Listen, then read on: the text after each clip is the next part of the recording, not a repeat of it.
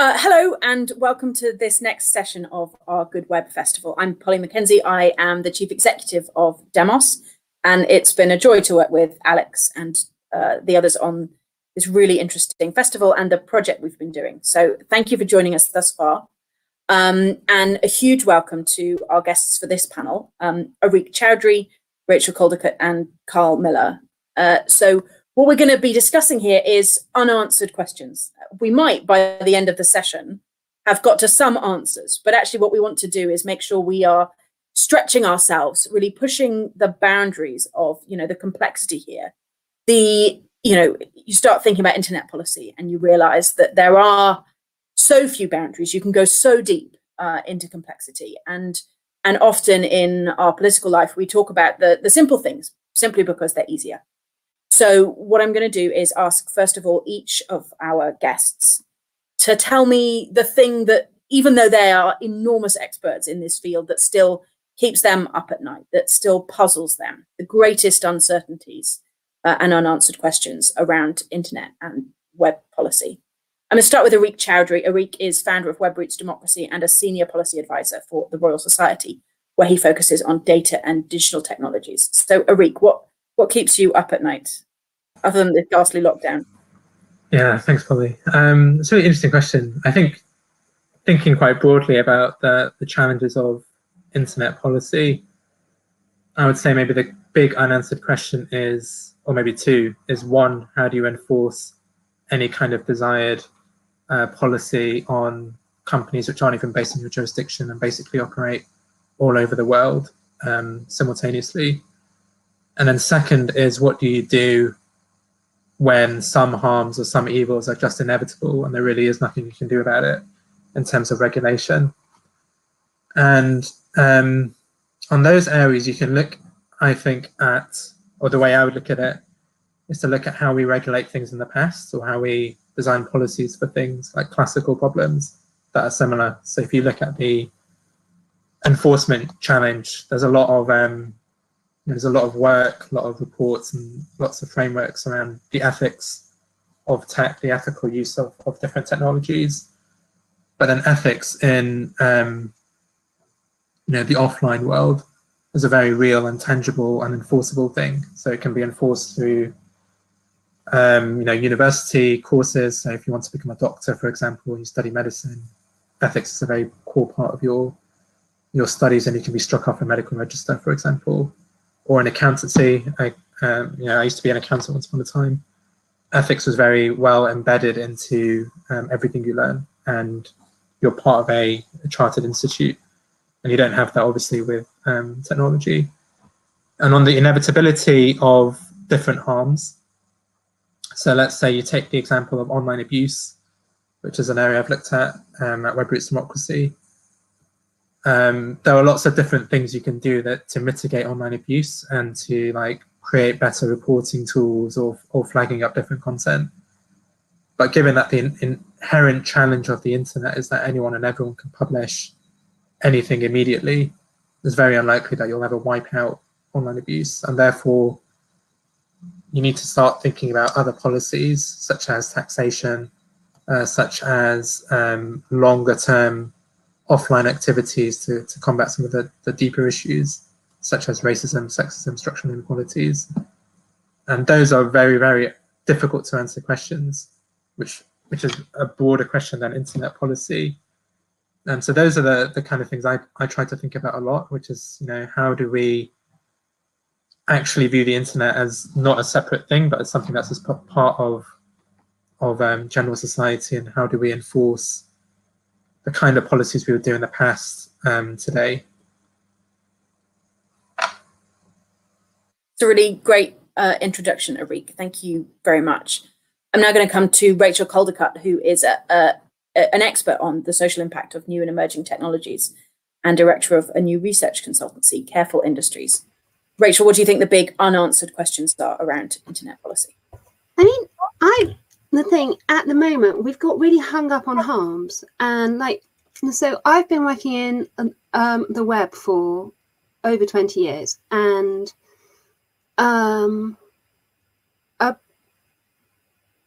we seem to have become fixated on mitigating things that might not happen, or that maybe happen rarely, rather than encouraging people to do good things, right? It's become much more sort of policing oriented, I think, in the UK.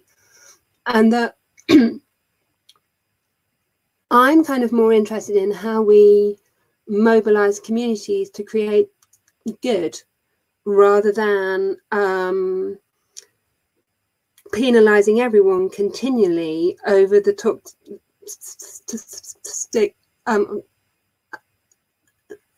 behavior of a few. I think that's one thing. And to Riek's point, like, a lot of the things that are wrong with the platforms are structural and to do with the business models.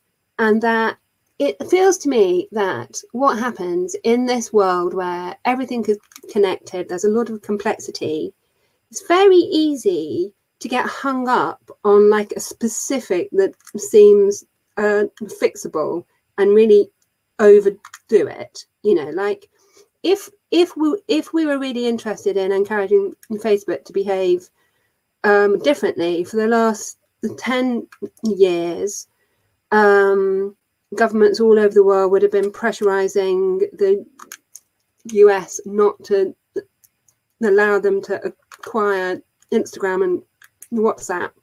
And, you know, and we're now seeing moves towards the breakup. But like it feels like, in a way, it's not as much an unanswered question as a unlooked for perspective, because what we are doing in the UK is we're carving things up through the niche of our government departments, rather than looking at the entities as they are, you know. And so really, if you want Facebook to encourage everyone to have better outcomes, you get Facebook to change the business model.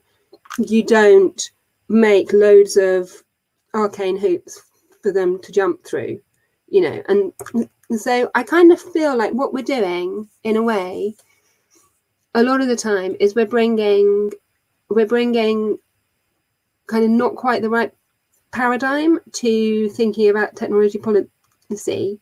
And I suppose I would like to see a focus more broadly on talking about good and encouraging that and empowering people to achieve it. Like, what are the structural levers to do that, rather than what are the structural levers to tell everybody off all the time, I guess.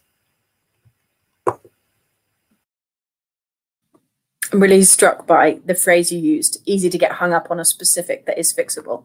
It's a sort of a natural tendency of politicians, isn't it? Because who wants to lean into structural change that might or might not have measurable impacts, when you can just pass a little law to abolish a certain tiny thing, even if that doesn't work? And can I just add, like, the number of bits of policy that happen because somebody has seen their teenager doing something, right? It's not really scalable, I think. So no, it's really interesting. When I was in government working in the coalition, David Willits used to complain that the whole government was obsessed with small children and policy to do with small children, because the Prime Minister, Michael Gove, Nick Clegg, Danny Alexander all had small children, George Osborne all had small children, and that he had teenagers and thought we should care about teenagers. And probably now we're at the stage where all the political leaders have teenagers. I think you're right. Probably somebody should write a PhD about that. Let's turn now to Carl, who is one of the fantastic team at Demos, an author, a speaker, a researcher, and a co-founder of Chasm, which is our technology hub at Demos, and now so much in the wide world that we struggle to bring him back. So it's a delight to have you here with us, Carl, today. What do you make of the big unanswered questions of the internet? Thanks, Polly. Yeah, a delight to be back. Hi there, everyone.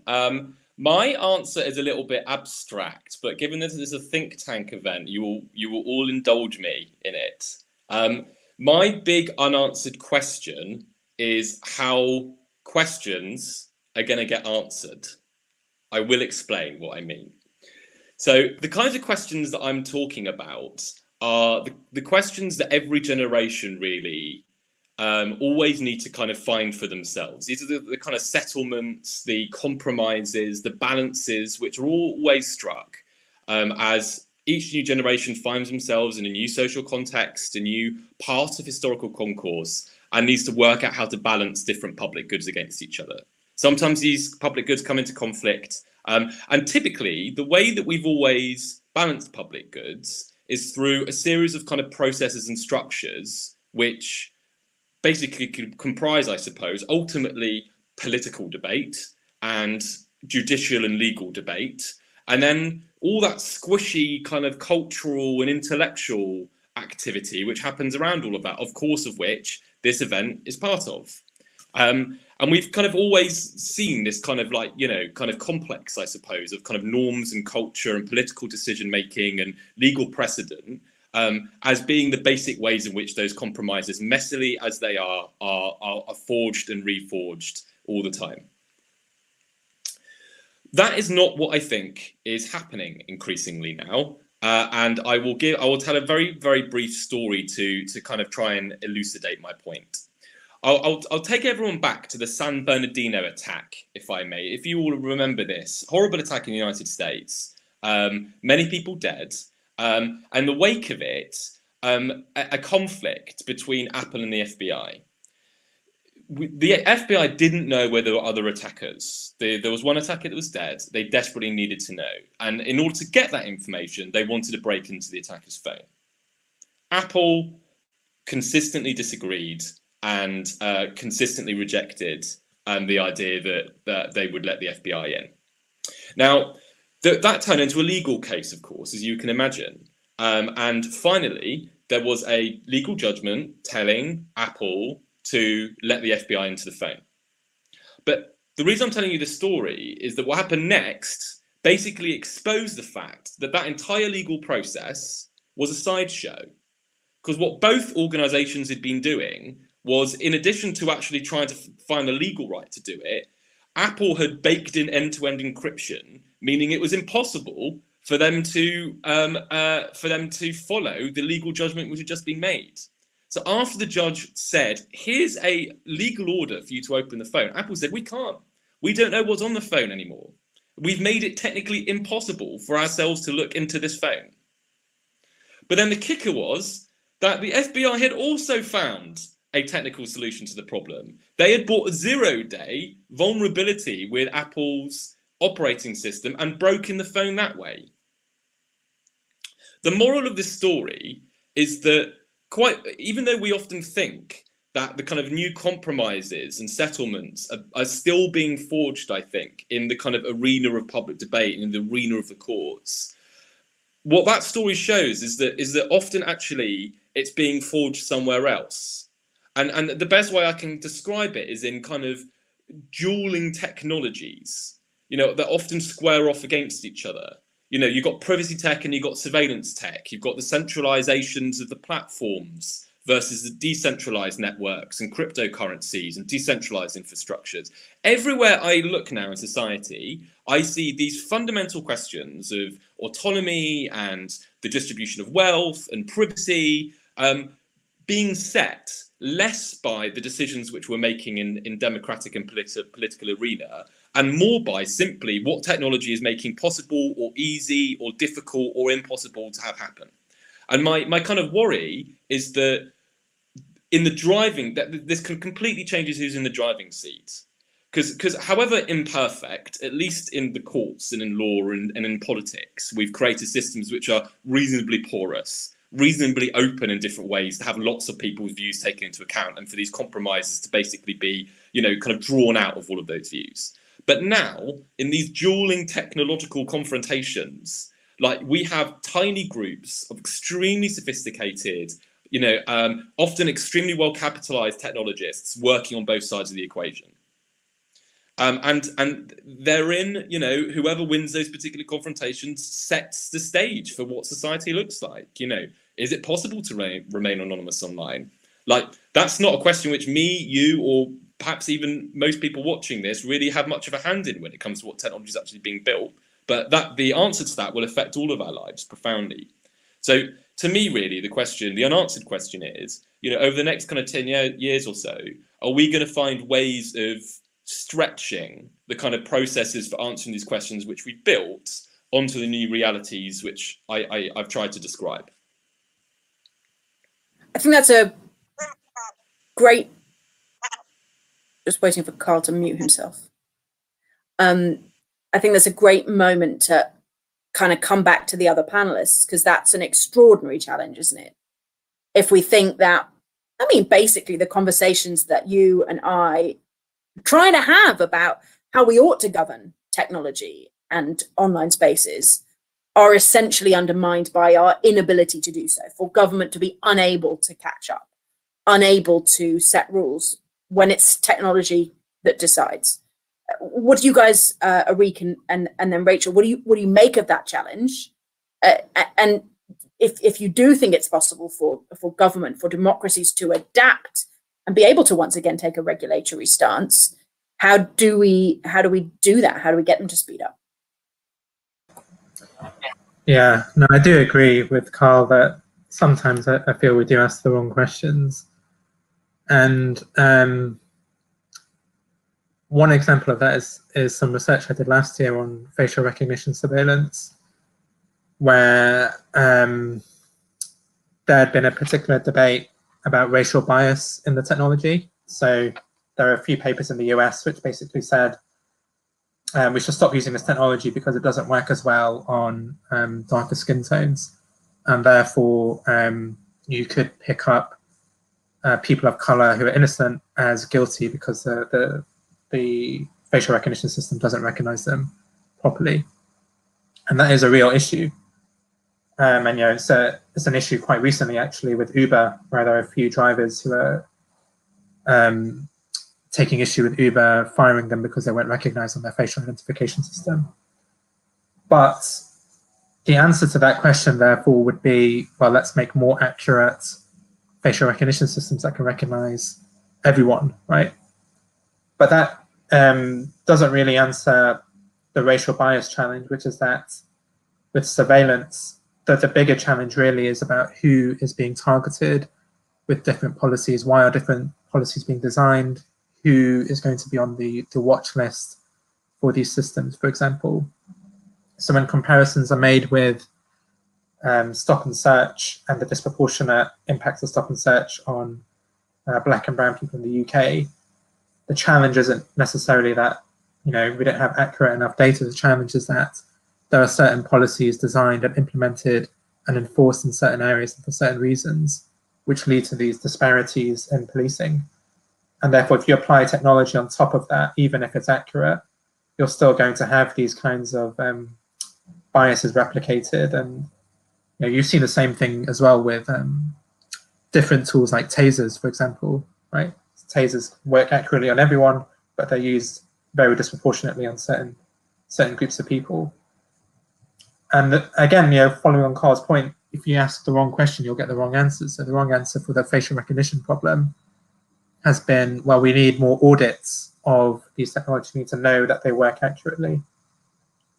But again, what you see from that is you have audits of, first of all, the big companies, the big facial recognition providers who submit themselves for audit, and not the ones who are just people at universities or in their bedrooms designing them and then selling them to different private entities.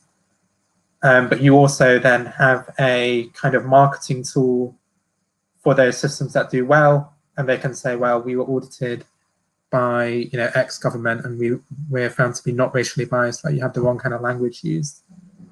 So I definitely think that's a big challenge, is actually asking the right questions. And that's why I said at the beginning that we kind of need to take a step back a little bit and see the internet as part of wider society and not see it as a separate entity.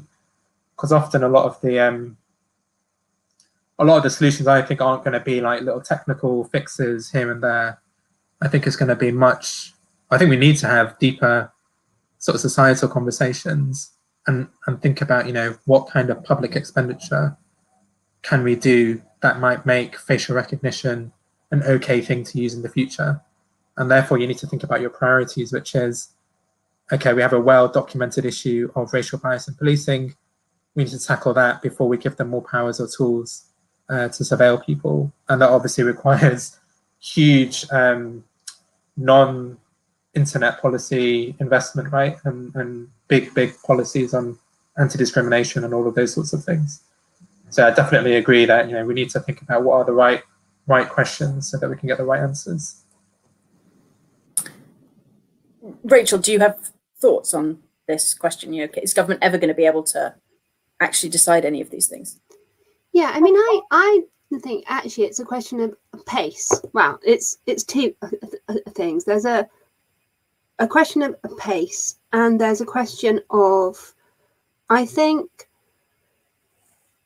in the last 20 years, the lack of technical understanding in governments has led to a degree of capture and bewilderment, you know, and the number of meetings I've attended where people are kind of nodding along, not understanding the acronyms, too scared to ask because they don't want to look stupid, right?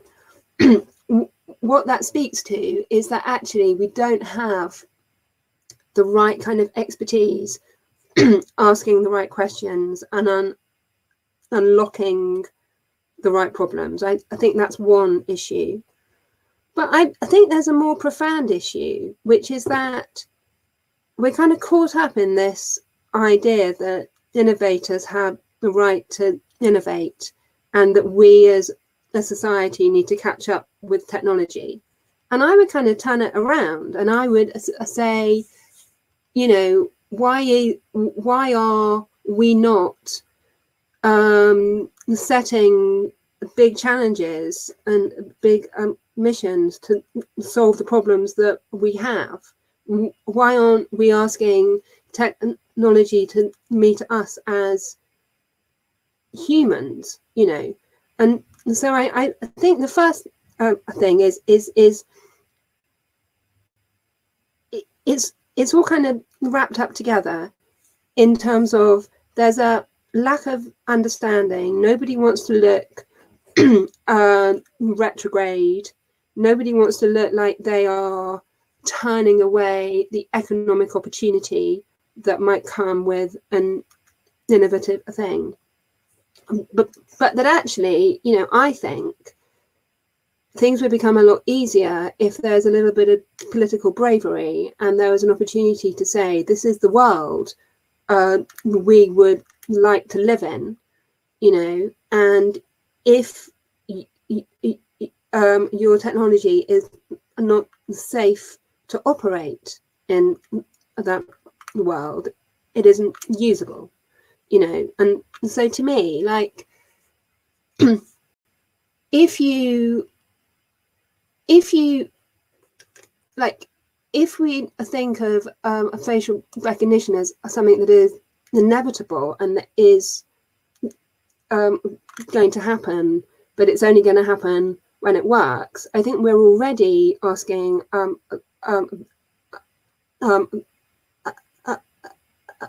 the wrong things, because we've had like 400 years of technology in industry.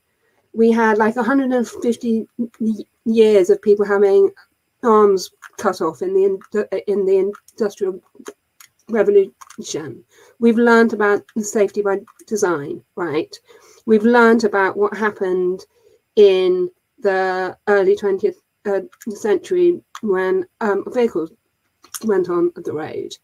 And yet there's this idea that the way that capital moves through technology is more important than human happiness. And I think we can regulate until we're able to come to a better settlement on that.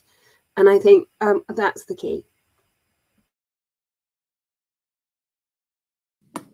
Carl, do you want to come back on any of that? And then if anybody has questions, please do share them. There's a Q&A chat to the right of your screen. We've had one question hear from Johnny Muir. So I'll ask Carl to answer that as well, just whilst you're answering the first question I asked you.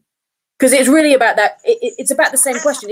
Will this come from government or will it come from outside? You've made the point that government is at least partially responsive to public opinion, and in a way that corporations are less so. Technological development is less so. But Johnny, I think, is asking the question of whether public movements through journalism, through education, that can shift what happens here. Thanks, Polly. Well, I mean, that's exactly my fear, really, is that what kind of like, because a lot of this kind of, as Rachel said, kind of permissionless innovation is happening in the shadows, it really is like much less vulnerable or even visible to the kind of mass movements and mobilizations, which we kind of always relied on to keep stuff honest, really. But I think both Ulrike and Rachel did a really good job there, kind of unpacking the different layers of this problem, and I might just offer a few thoughts on those layers. So layer one is, as Rachel very rightly said, this question of pace.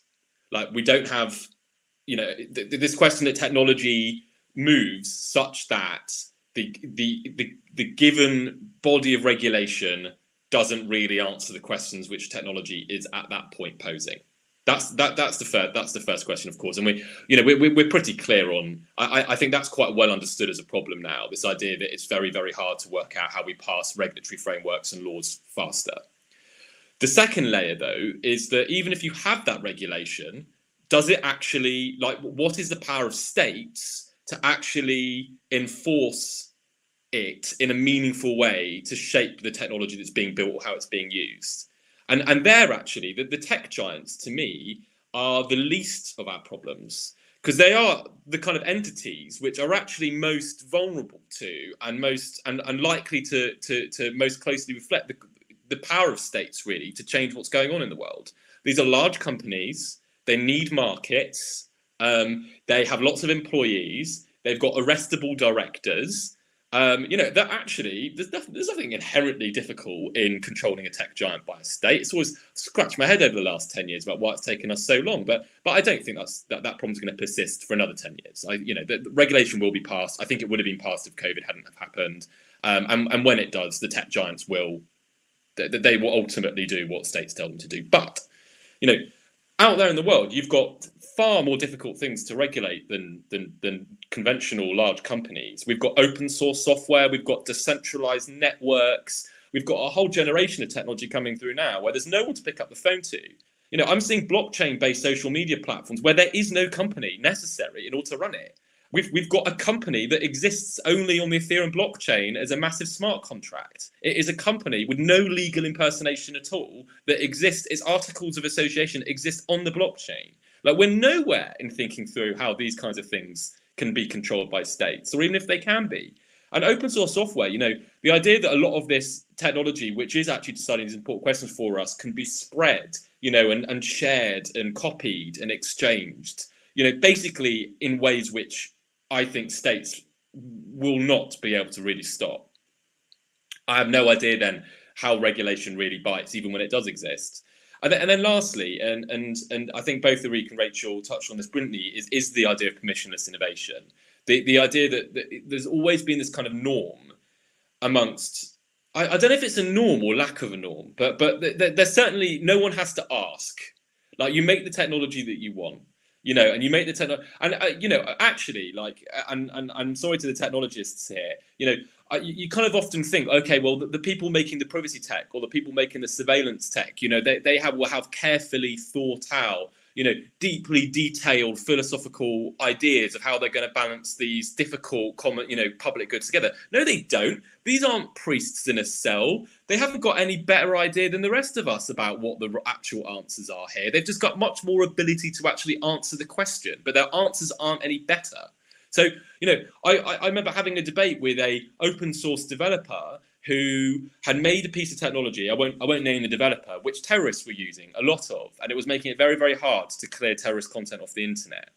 And it was a piece of open source technology. And you would have thought, I was kind of posing questions like, you must have kind of had a sense that this was going to be used in bad ways and thought about how you might have built the technology in a way to really resist those kind of misapplications? No, they hadn't thought that one through. Yeah, I mean, I guess lastly then, like the worry is twofold. The worry is like both that like just normatively making these decisions further away from people is just a bad thing.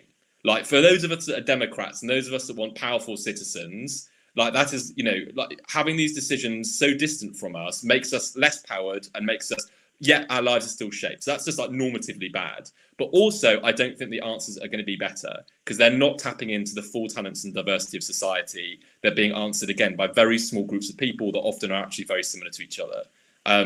So what we do here, I really don't know. That's why I wanted to take this because you know, you said what keeps me up at night, Polly. A lot of what we often talk about doesn't keep me up at night, I think, as much as other people. Like, I do think the tech giants will be tamed. I don't think the tech giants are going to destroy democracy. You know, there's a lot of corporate malfeasance and bad practice, but I think ultimately we've been there before and we will cope with that. But this, I really have no answers yet about what we really do about this kind of innovation from the shadows. So we haven't had any further questions, but please do if you've got thoughts. We have, however, had a writing campaign start. I don't know if you've seen, Carl, demand that you start your own podcast. It seems to me that there are now more podcasts than human beings. It's like New Zealand and sheep. But nevertheless, I'm sure we would all be delighted to tune in to hear Carl. It's kind of the council of despair, though, isn't it? And, you know, in some ways, Rachel's suggesting a sort of a move. I mean, this is a sort of unkind characterization, but essentially you shouldn't be allowed to do stuff unless you can prove it's a good idea. Rather than that you should, you know, it's like the opposite of censorship. If you have censorship where you're not allowed to put on your play or publish your book and until the censors have decided that it's a good idea, versus the kind of the standard liberal operating model, which is that you do what you like until someone can prove harm. Is that the, you know, are we talking about a scale of harm, which means we should be adopting that precautionary principle, which is, you know, more that you have to get permission to do things? Or just being unkind to you, Rachel? I mean, the thing is, actually, I think a lot of it is because a lot of these technologies are not well understood. What happens instead is the thing that is brought into is the narrative. And so what that narrative is one that makes it look exciting when we're sending rockets to Mars, right? And shooting Teslas out into space out of big, massive, penis-shaped rockets, right? People get excited about that, right? They don't get excited about due diligence and safety. And I think there's something about, we're actually in a period now where a lot of these technologies are not new now. We're always like, there's always a huge amount of interest in government, particularly about cultivating emerging technologies. But what we haven't really been doing over the last 30 years is looking after the technologies that we have. So like if we think about last September, the Excel spreadsheet debacle when thousands of test results were lost because someone in Public Health England had not been able to renew the license on their Excel since like 2003, right? And the idea that we're talking about, how can we deploy algorithms and AI and not update Office, is like absolutely ludicrous, you know. And so I think there's something about understanding that the sorts of technologies we're living with now, they need to settle in, they need looking after, they need maintaining. We can't always be going to the bleeding edge the whole time. And then I think once we start normalizing and making it kind of cool to do the boring stuff, then actually the permission is more of a social contract than it is a form, you know. And I think that's where we need to get to, where actually we stop thinking that technology has to be magical and marvelous and futuristic, and understand, like, you know, this is more powerful than the computer that they used to send the first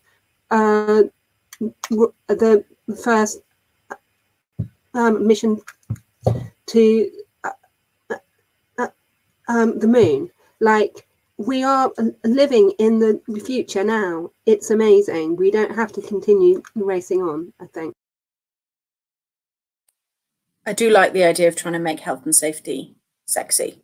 My kids and I are going through the Avengers movies at the moment, and I feel like there should be an Avenger for health and safety, the sensible one. I was very traumatized. I watched Iron Man 2 last night, and Elon Musk has a cameo. It's like a deeply traumatizing 15 seconds of the movie. Anyway, yes, Iron Man, Tony Stark is probably not the model for the future. Cool to do the boring stuff. Yeah, absolutely. Arik, what do you make of it? Should we flip it so you have to get permission? You know, facial recognition technology, for example. Whether you can prove if it's safe to use in a free society. Yeah, I think you can't really. I mean, who's going to give permission, right? So if you look at facial recognition systems, all you need, the barriers are so low to a lot of these things that it's not really possible to have a system where you can just, you know, say this approved vendor can create a set technology and this person can't, because they're all created by people who are, you know, you don't even need to go to university to learn how to build a lot of this stuff, so you can just build it yourself.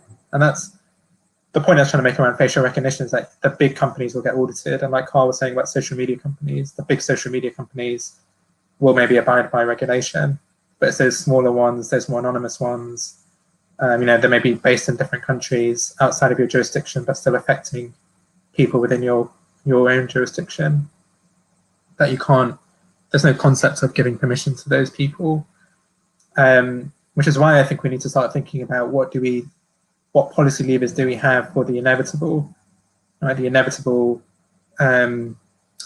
especially negative consequences. And in the past, we'd always look at, you know, very big and expensive policies to deal with these issues. So if we look at healthcare, for example, or defense, right? Some of these things will eventually just cost money. So if we want to have a society where technology doesn't replicate or exacerbate inequalities, you'll have to spend loads of money on eliminating those sorts of inequalities in the rest of society, right? So if you look at, trying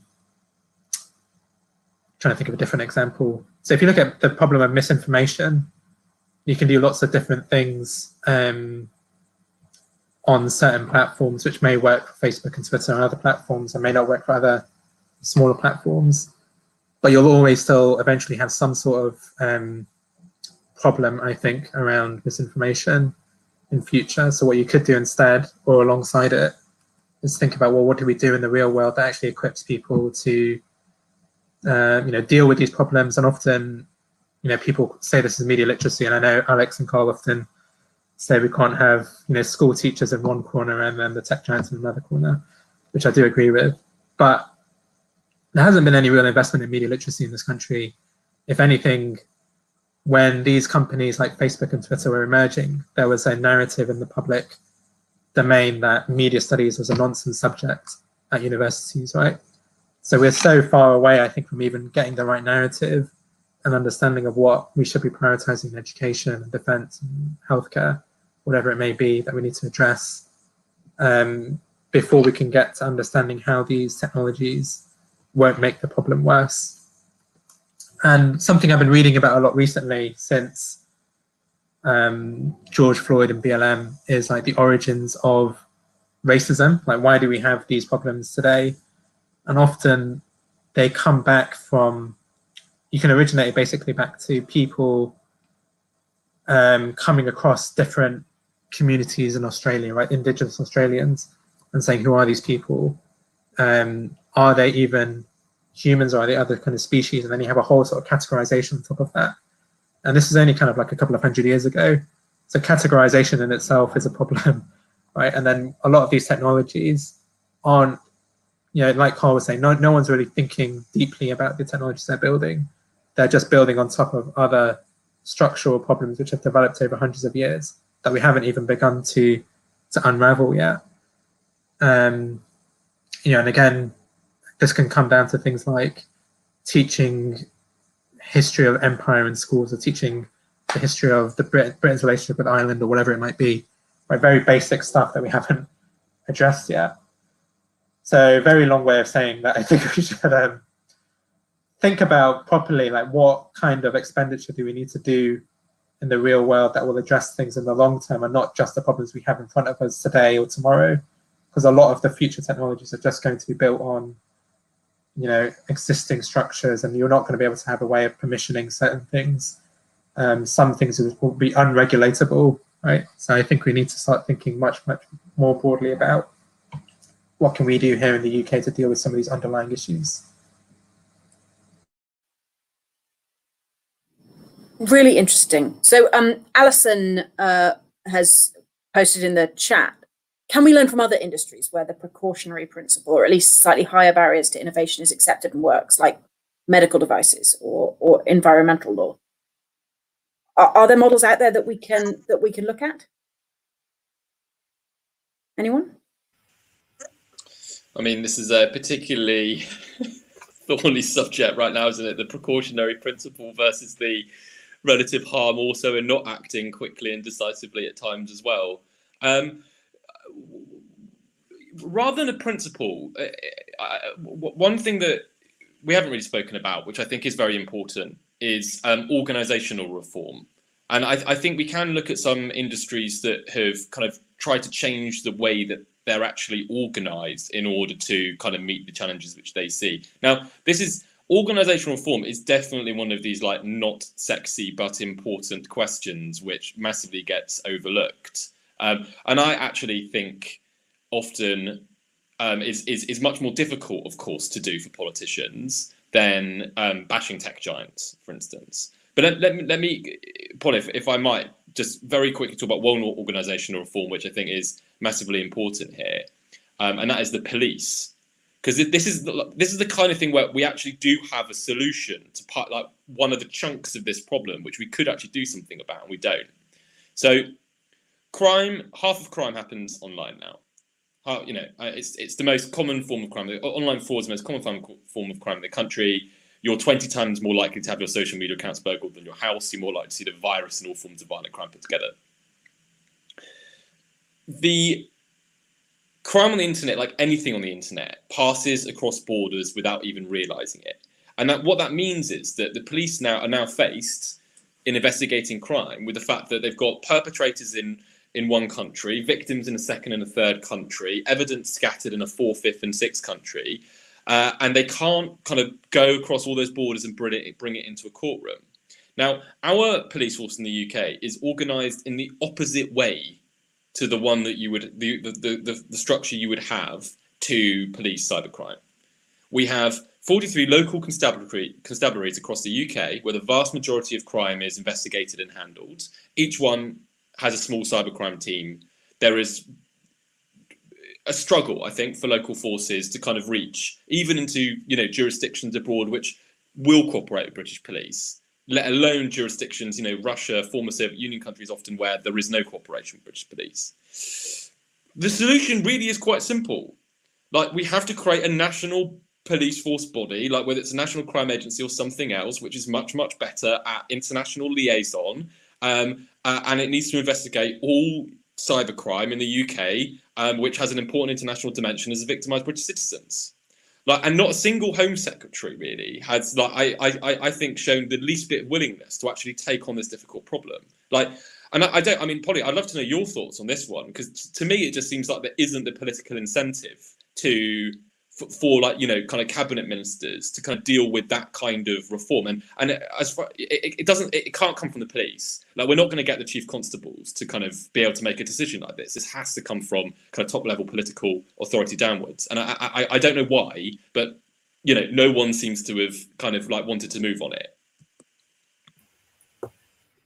I think you're right. I mean, we put out a report towards the end of last year called The Great Cyber Surrender, because that is essentially what we've got to. It's a situation that is akin to how crime against the person was policed before there was a police force, whereby it is for the individual to seek redress if they can, if they've got the power to. And essentially by government, most of what happens online is tolerated crime.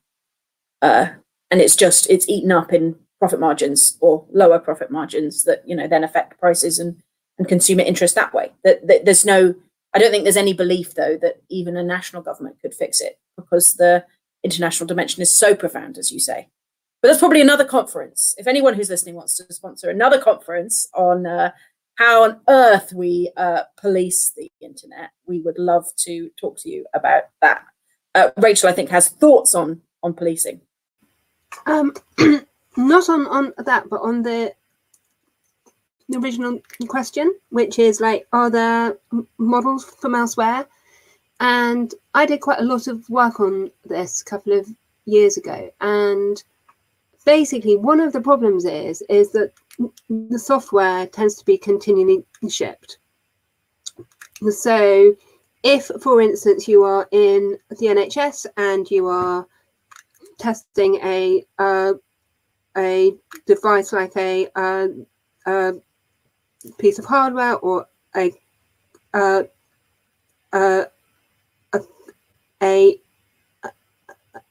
clock, for instance, you're likely to be certain it will continue to be the same over time and check it every year. But if you have a piece of software that is updated monthly, then actually it's very, very difficult to use the kinds of safety protocols that we have had traditionally to monitor things that are changing continuously and may change in ways that are not expected. And so, like, the other problem is that a lot of other technologies tend to be assessed against the safety impacts, but digital technologies are often QA'd against their own spec, right? They're not QA'd against the change they're likely to create in the world.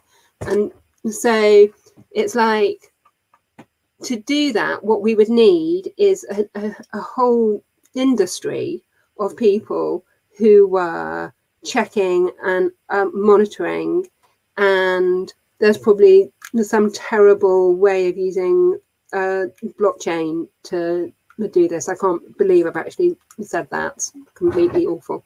But that it's like, it's not as easy to use the methods we've had previously to monitor things that are completely changing or continuously changing, which is the reason I think narratives about what things are meant to achieve are more important than hard and fast rules, if that makes sense. Not sure it does. It's really helpful and an important reminder of, you know, I often the social media companies say we don't profit from it, but they do profit from a frictionless model that allows them to do what they like and allow the uncensored traffic of information onto their site. And that's what enables the bad thing to happen. So it is one of their externalities. It's just that, you know, it I don't know, it sort of reminds me of Paradise Lost, but that's probably a whole blog post for me to write someday. Reek, I think this is one for you. There's been a discussion in the Q&A between Nicola, Stephen, around this question Carl raised of, how do you resolve the fact that people aren't necessarily as media literate as we might hope they would be? Stephen suggests we should have a sort of BBC of the internet. And it does strike me often with lots of these conversations, it's a sort of policy or turn to. Everyone always says, let's put it on the national curriculum. But of course, even if that were to work and make people perfectly media literate, it would still be a 70-year plan before the 18-year-olds have turned into grown-ups. So, or at least all of the grown-ups. So what can we do in terms of media literacy and understanding to tackle the asymmetries of information about the harms that are being caused or the externalities of people's own behavior? Like, what would that look like if you could sort of do anything, spend as much as you like, what would you do? Yeah, I really like the idea of BBC for the internet. I mean, I don't know how that would work in practice, but I like the idea of even having a conversation about it, because I think over the past several years I've been looking at these sorts of issues. There hasn't been any kind of radical discussion of alternate models for doing the things we do now, right? So there hasn't been any real conversation about a public social media platform. There hasn't been any real conversation about taxation, taxing externalities of these platforms, which are all quite big and radical and expensive ideas. Like a public social media platform would obviously cost billions of pounds, right, in practice, and if you wanted to try and replicate the kind of things that Facebook and others do. So I'd definitely like to see some sort of conversation around what that could be, and I think that could be a good route actually for providing media literacy. The difficulty, I'm probably not going to give you an answer here, I'm just going to highlight the problem some more.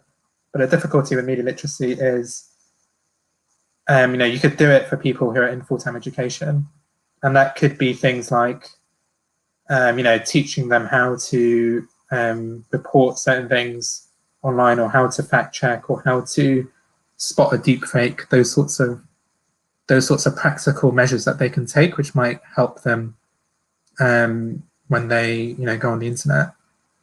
Or it could be things like teaching principles of civility. So another area which again would probably be a whole other session would be the sort of concept of civility online, right? And the kind of almost a lack of shame, I would say, in the sense of putting out false information. I mean, you see this across all sides of the political spectrum, where parties will just publish blatantly false or miscontextualized information because there are no real consequences for it. So that's possibly the easier bit, right? Is people who are in full-time education. The more difficult bit is everyone who's left it.